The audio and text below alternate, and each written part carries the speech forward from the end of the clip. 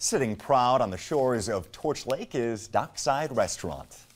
And this northern Michigan staple is cooking up those summer beach classics, but of course they aren't without some unique twists. London 10's Jenny Bushell has more details tonight as she takes you inside the kitchen. It's a restaurant that brings in the hungry by the boatful. We say by land or by sea, so we have all kinds of clientele. And so they pull up, we can dock 23 boats at a time. And if you're spending the day on Torch Lake, good grub is necessary for keeping happy boaters. This is beach food. From the infamous sandbar to the cheesy fried pickles, it's not summertime in northern Michigan without a trip to the dockside. And this week, we're taking you inside the kitchen. You don't understand until you come get it. Owner Gordy Schaefer turned the century-old building into a full-functioning restaurant on Torch Lake. The lake is 18 miles long, and we're at the 5-mile point. And one of our sayings is, come share a sunset with us, because it's just gorgeous sunsets all the time here. And while you're checking out the view, you'll want to munch on this, the pulled pork burrito. Chef Melissa Long starts the process a day before. And what we do is we make a brine of water, salt, and liquid smoke, and then it gets sit in there overnight. And then we put it in our alto sham and slow bake it.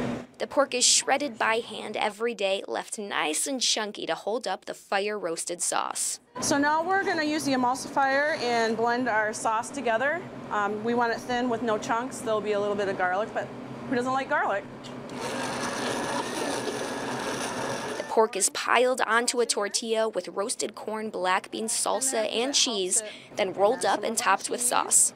And a little more cheese. Normally tools it requires. Yes. Do people normally finish this? I don't think they ever do. We'll see what kind of damage we can do here.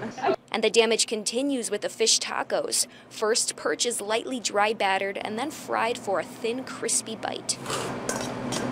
Topping the fish is the Asian slaw. It's a combo of fresh vegetables, herbs, and sesame dressing. Okay, now we're going to start our homemade aioli. Wasabi powder, soy sauce, sesame oil, garlic, and cilantro all go into the aioli. It's mixed with mayonnaise and then tops the taco. Right. Oh, yeah. And last but not least, the food that's earned itself a loyal following, the fried pickle. We start with an egg roll wrap, and then we have a thin piece of sliced ham and some Swiss cheese. Then we take our pickles and we cut the ends off so they don't poke through. It's rolled up and deep fried, then comes out crispy, gooey, and perfectly salty. That is just good, salty fried cheese right there.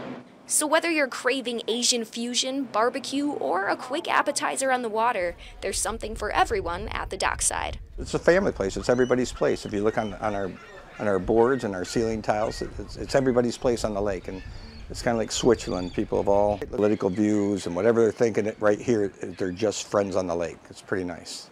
Reporting inside the kitchen, I'm Jenny Bushell.